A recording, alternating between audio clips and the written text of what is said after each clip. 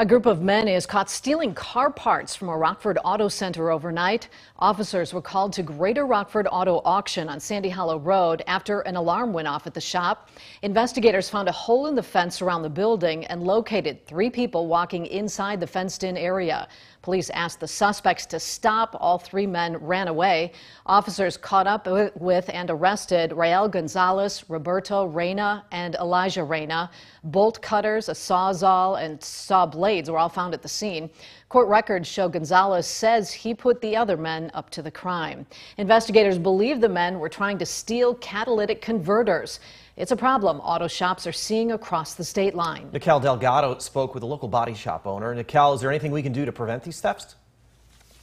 Eric, Mimi, this is happening all over, and thieves are looking for a quick buck to cash out on your car parts.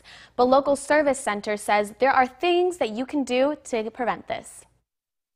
We're even seeing, a little bit of a spike in popular vehicles of the Toyota Prius. Those can bring anywhere from on the market at salvage yards, recyclers. I'm hearing upwards of $1,000 to $1,200. It's an important part of your car, a part thieves want to get their hands on. They're after the converters. Like I said, there's precious metals in them. Rhodium and platinum are the main ones that are in it. Nathan Kurt owns Kurt's Service Center in Rockford. He says he's been seeing a lot more cars coming in, missing the catalytic converter. It's the piece of exhaust mounted onto your car that converts toxic gases into less harmful substances.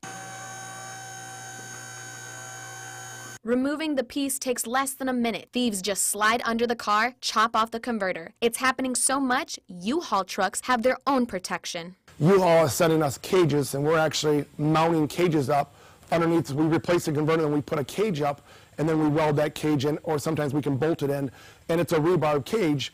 So it makes it a lot harder. Even if they were to cut it, it falls down in the cage. In the meantime, Kurt hopes something will be done to detour this kind of crime. I think, we could see some stricter laws coming down the road to where if you are a person that is bringing in catalytic converters into salvage yard or recycling facilities, they're going to want an ID, they're going to want some information from.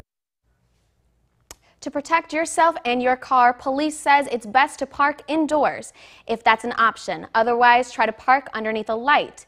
You can try an alarm, cameras, or even spray paint or etch your information onto the part, making it easier to identify converter if it is stolen. Eric?